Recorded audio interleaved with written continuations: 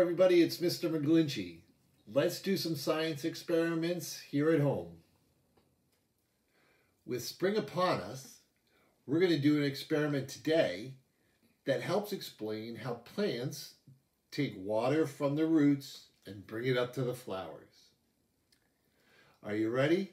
Let's do some science. Here we go.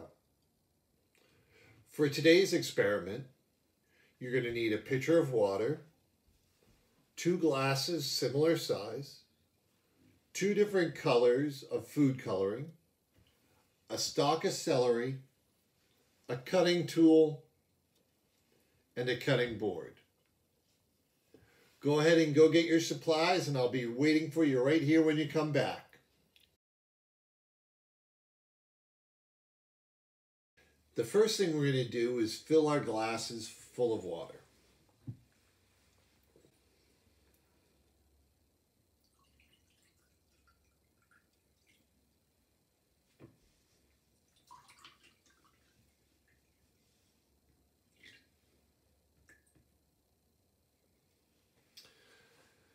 The higher you can fill them, the better off we are. The next thing I'm going to do is take a couple drops of food coloring.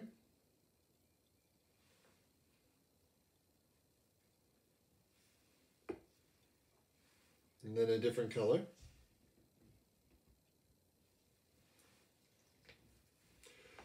We're going to let these sit and swirl for a little bit. We'll come back to them.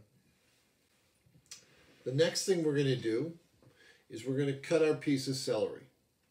The piece of celery I have is good because it has leaves still on the end. You can't always find them, but I like to use them for this experiment. The problem is the trunk is usually smaller and a little bit more brittle.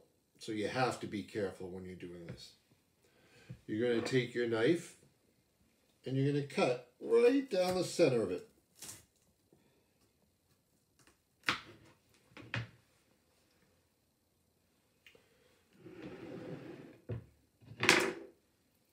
We'll bring back our glasses of water. I used these glasses because they had these and I could easily fill them right to those points. It was easy to tell where to stop. I'm going to put my glasses together. I'm going to very carefully lower this down. Each half of the stalk in one glass. What we're going to do is we're going to let this sit for a week as well. And when we come back after a week, we're going to see if there's anything that has changed with our celery.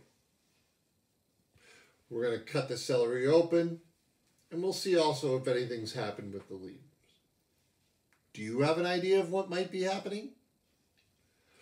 Well, let's talk about it next time I see you. Have a great day, and come back and check with me next week and see what happened.